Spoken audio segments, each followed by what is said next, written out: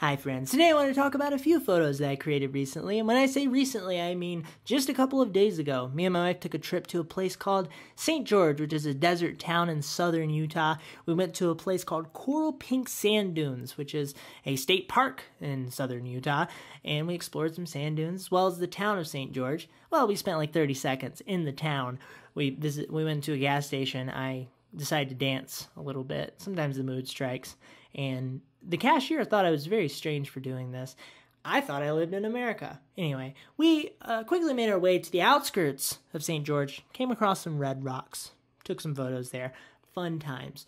I will be sharing a super photo walk of this entire trip soon. I'm working through like 300 photos right now, but I will be sharing that with you soon. Today, I'm going to be talking about just a few of those photos in glorious high definition Dolby Ultra 4K dynamic hyper, all the marketing words, definition. And we're going to be touching on such ideas as creating strong defined image segments, as well as cutting out things to make a scene more interesting, as well as putting scenes within a scene within a scene.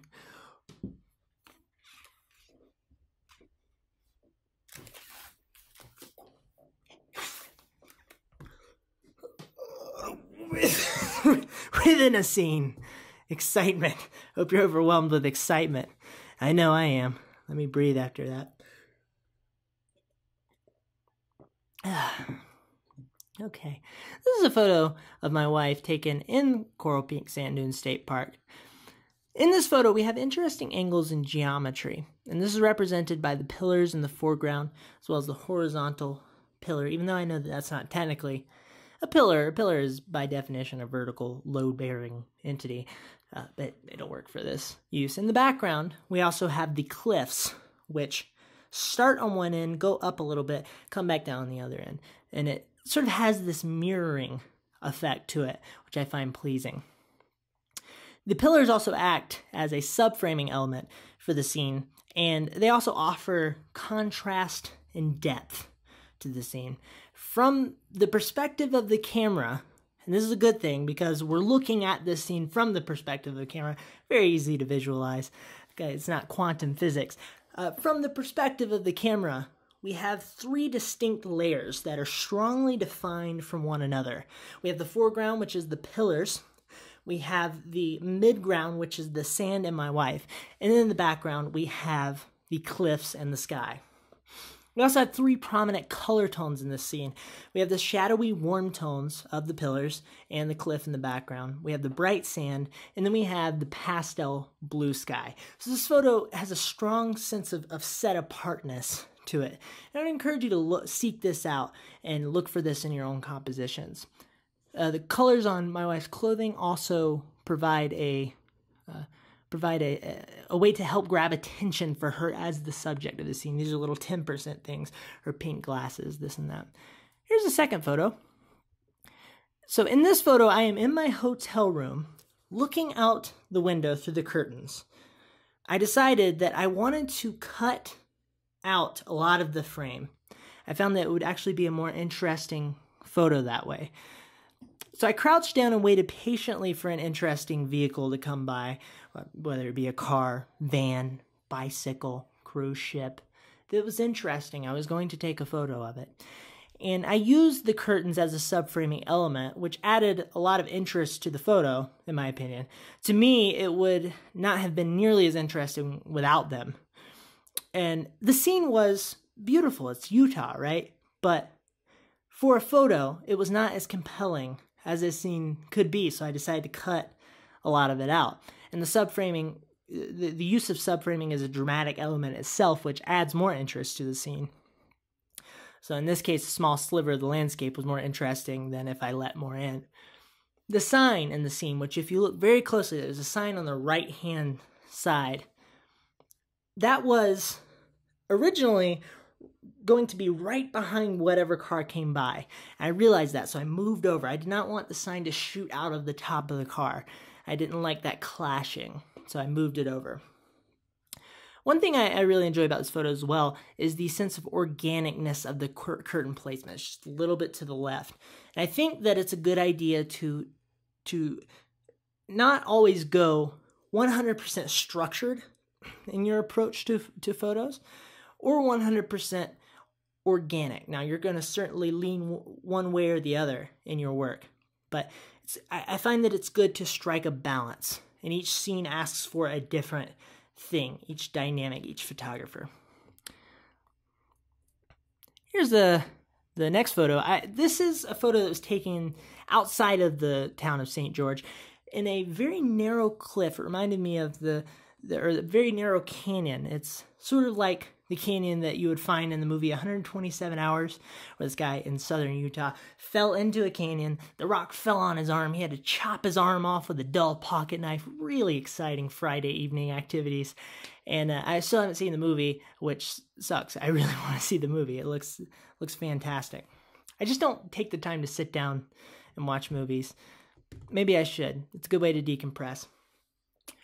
So in this case, I decided to use a sliver of natural light on my wife's face, put her in that light. And this offers a sense of pleasing light, as well as a sense of contrast. It focuses the image. It's a hairpin sliver focus on what you're trying to get the viewer to focus on. The sliver of light also acts as a compositional element in this particular photo. In the other photos that I took there, a few of the other ones, it did not. I did not actually put it into the background of the frame. This photo is actually my favorite from the bunch, and that's one of the reasons why, is I actually used it as a compositional element as much as I used it as a light source. Now, using it as a compositional element has a couple of interesting effects. One, it acts as a secondary subject in the frame, where my wife is the primary one. The light, or what the light reveals on the canyon wall, the fact that you see context of the scene is revealed to you, of this canyon wall and what's behind her and where she is. It acts as a secondary subject in the frame, and it also acts as a bit of a subframing element, if you will. The canyon itself is interesting. It's not something you would want to be rid of in the frame. Now, I told her to look up in this, and one of the reasons why I told her to look up is because it's a natural expression that you would make while wandering through a narrow canyon. And I did it. I'm sure she did it at one point when she first walked in. And this is a good idea to look for these things, whether you're directing a subject and you can directly direct them to do that thing, or whether you are not in some sort of street photography sense. In that case, you can wait for the subject to create these organic expressions. But these organic expressions offer something a little bit differently than a posed sort of lifestyle, like this sort of thing where I'm gonna feel myself type of expression would. We connect with it as humans because we naturally would do that in that situation. So I would encourage you to be intentional about looking for those things when you're out and about, and looking for the expressions, sort of reverse engineering, and looking for what expressions would be good if you have a subject that you can actually talk to and direct. Another interesting thing I did in this photo was I utilized one of the best cases of subframing in my photographic career, and I didn't even realize I did it until I was looking back at the photo. The canyon, the top of the canyon, is in her glasses. So it's subframing within subframing within subframing.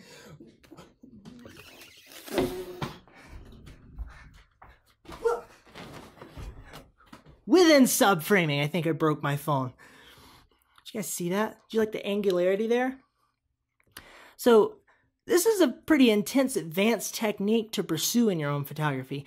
Look for ways to put scenes within scenes to create context and intrigue for your photo. But that's it. Thank you so much for watching. And please feel free to engage below. I'll engage back with you. Subscribe and check out my shop. That would make you super awesome. I hope you have a lovely day. Goodbye.